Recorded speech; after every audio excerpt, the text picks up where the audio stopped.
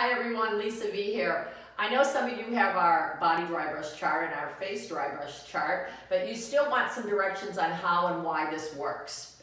When you dry brush, you get rid of dead skin. You're exfoliating layers of skin that need to come off, because when you're washing in the shower, you end up taking your dead skin and it ends up back in the pore. And when dead skin grows on top of dead skin, the new skin comes out, and when the sun hits it, you get a spot. That's why dry brushing is so important. You start from the furthest area away from your heart. So I start at the bottom of my feet, my legs. I brush toward my heart because it's opposite the way the heart pumps. This helps with lymphatic drainage, circulation, oxygen reproduction. You'll notice a big increase in energy.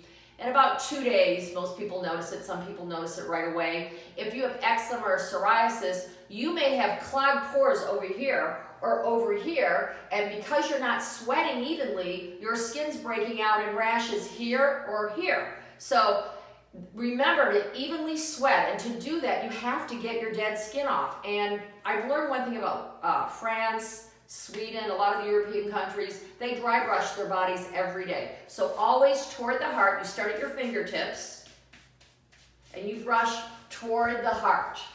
Everything goes toward the heart. The stomach's a circular motion, the knees are a circular motion. I like a longer brush because I can get my back area.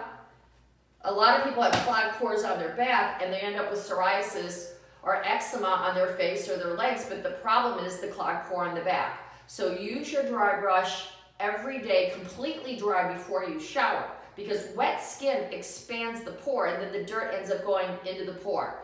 So get ready for a shower, dry brush first, turn on your shower, and then you use your soap and cleansers. Thank you.